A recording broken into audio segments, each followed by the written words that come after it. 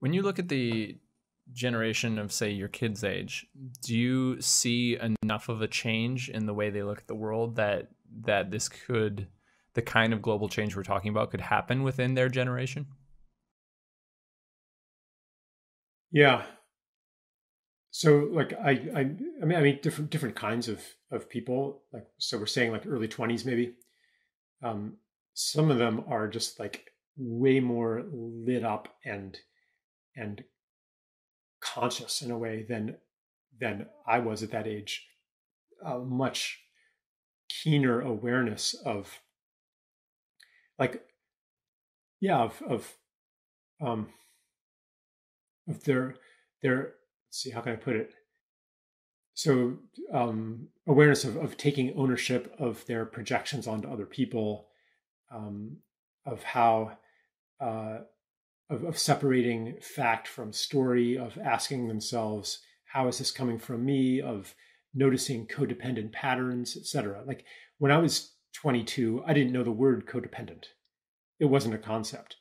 And I would just default into judgment and blame without considering, oh, is my judgment actually a projection of something in myself, something that hurts, and I'm putting it on somebody else? Like that was not even the foggiest notion in my brain.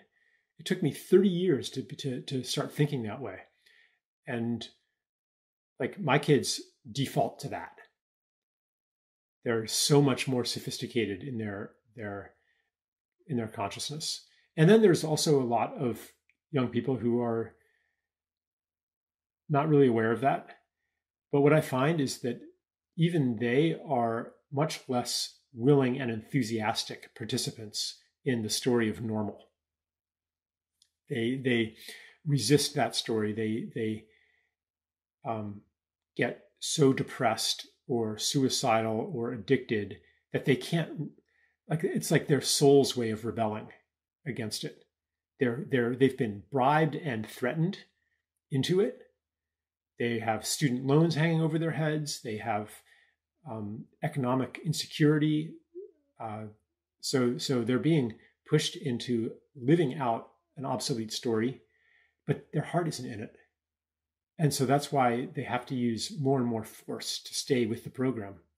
So this kind of rebellion where uh, where energy is getting taken away from maintaining the world as we know it, um, that's creating conditions for change in the long run. Hmm. How else do you think people can adapt to the future?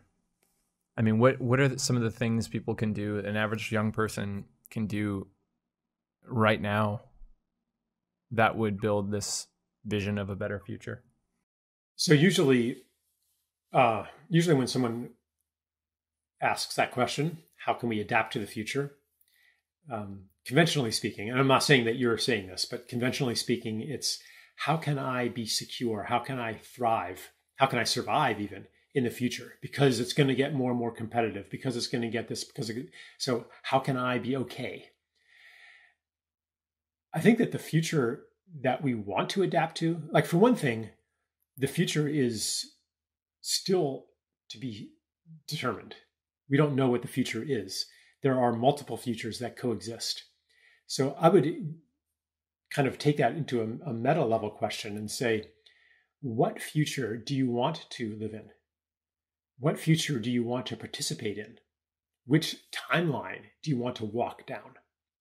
So imagine multiple coexisting futures as if in a quantum superposition of states.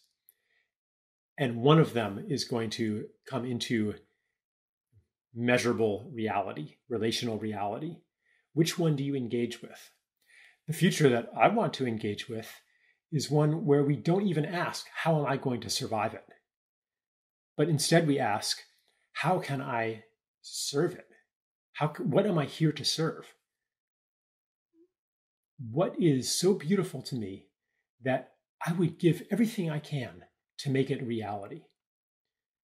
And if everybody, let's say, the more people who step into that attitude, the more beautiful the future will become.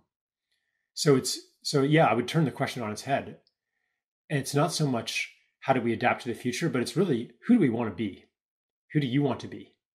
And understanding then that there is an intimate relationship between who you are and the future that manifests in our experience. The world that we see today is intimately entwined with who we are today.